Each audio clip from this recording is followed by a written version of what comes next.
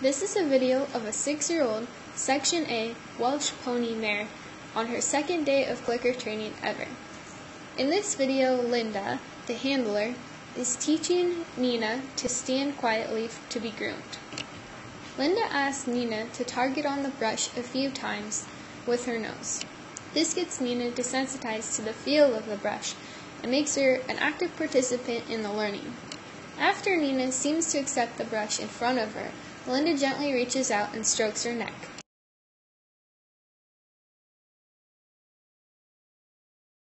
Over time, Linda will build up from stroking Nina one time with the brush so that Nina may earn one treat, to the point where Nina will be petted 10 times before earning one click and one treat.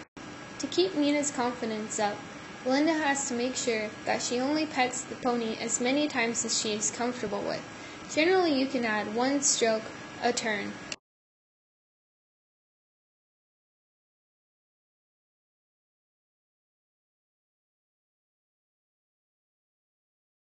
Here, Nina is reacting to the fact that Linda just stroked her 2 times in a row for the first time a second earlier. Nina backs up, and so Linda turns away from her, telling her, "Nice try, but that wasn't enough to earn a treat."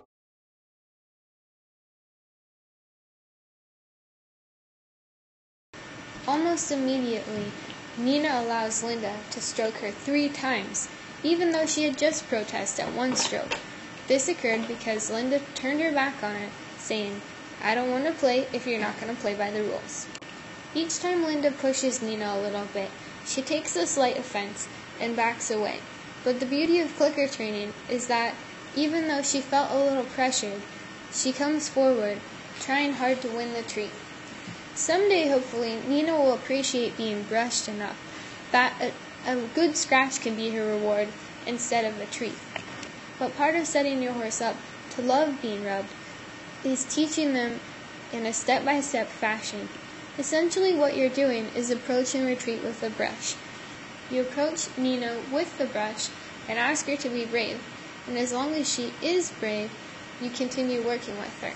When you have really good timing, you're able to leave just before the pony becomes tense. When you retreat, you reward her good behavior by taking the pressure away and also offering the food reward. To get the most out of your training session, it's absolutely necessary that you click to reward the good behavior. Here Linda is beginning to make a few small mistakes with her timing, which is common in novice clicker trainers. Linda is actually more than a novice. This is her first day clicker training and one of her first days ever around horses. Even though Linda's timing is slightly flawed, Nina doesn't mind. She continues to try and do her best, knowing what Linda actually wants. That's one of the greatest gifts of clicker training.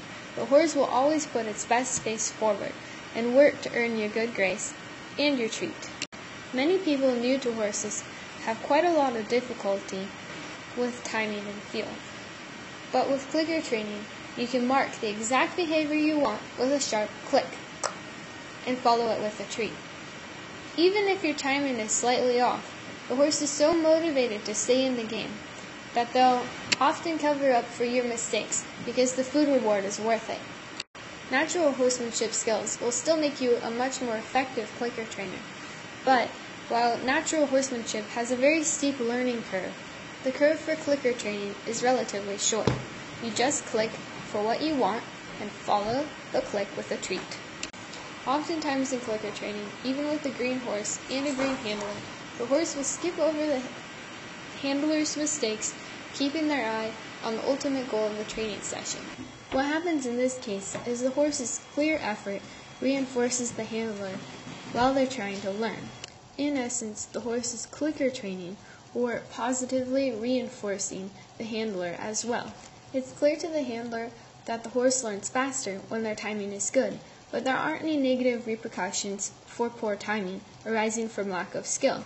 The horse keeps trying and the handler keeps learning, motivated by the horse's commitment to learn.